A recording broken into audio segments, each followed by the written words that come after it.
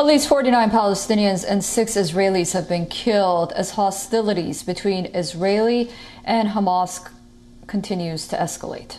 Relentless airstrikes and rioting in Israel and Gaza have now fueled growing fears that the violence could spiral into a full-scale war. According to the Israeli army, more than 1,000 rockets have been launched by Hamas targeting cities in Israel, most of which, they say, fell short and landed within Gaza.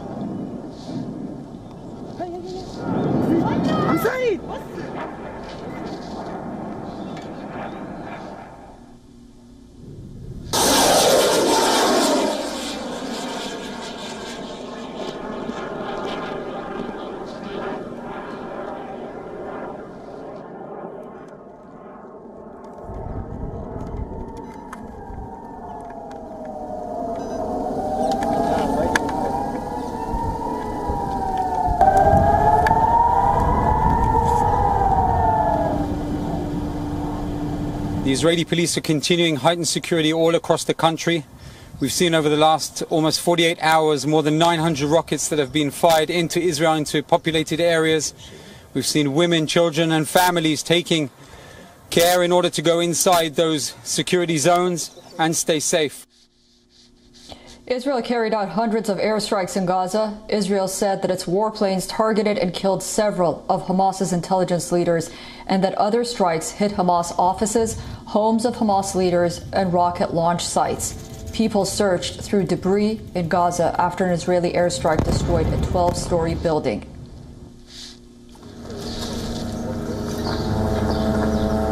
Hamas said the tower block had been a residential building.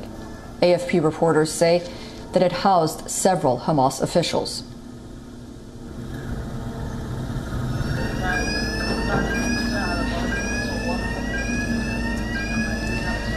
Israeli defense forces say that they launched their largest strike across the Gaza Strip since the 2014 conflict.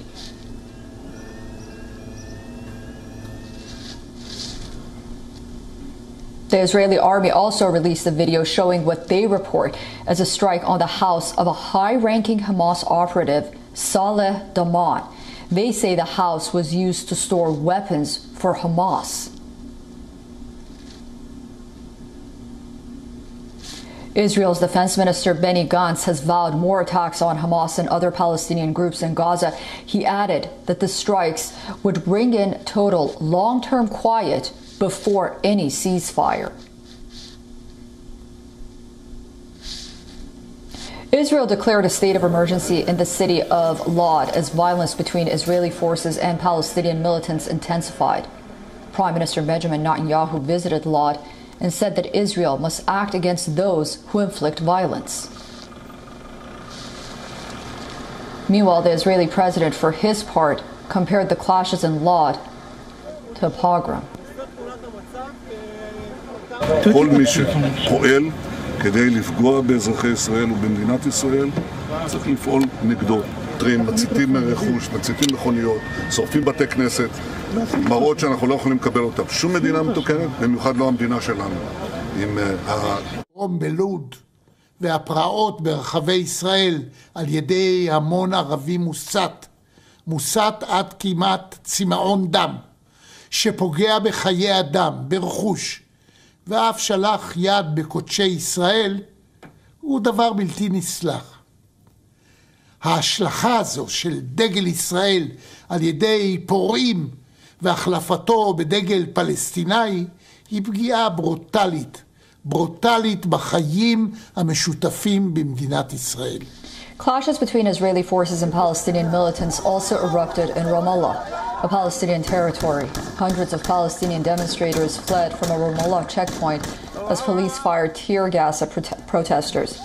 The fighting between Israel and Hamas was triggered by days of escalating clashes between Palestinians and Israeli police at a holy hilltop compound in East Jerusalem. The site is revealed by both Muslims and Jews.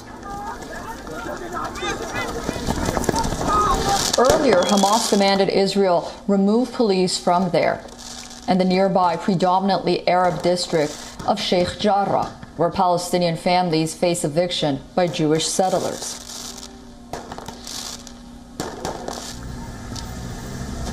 The weeks of tensions boiled over when Israeli riot police clashed with crowds of Palestinians at Jerusalem's al-aqsa mosque compound on the last Friday of the Muslim holy month of Ramadan, spurring what currently seems like a never-ending violence. Earlier, Defense Minister Benny Gantz warned, quote, "This is just the beginning of Israel's strikes." On Tuesday, Hamas chief Ismail Haniyeh said that they are ready to fight if Israel does not stop their airstrikes.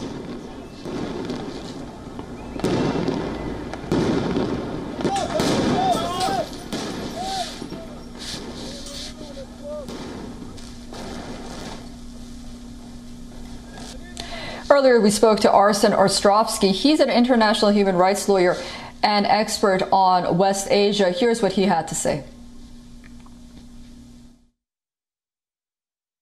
The situation on the ground now, as you can see behind me, is calm. I'm speaking to you from Tel Aviv. Last night, these skies were lit up with rockets after several hundred rockets were fired by the Hamas terrorists against Tel Aviv, Israel's most populous city.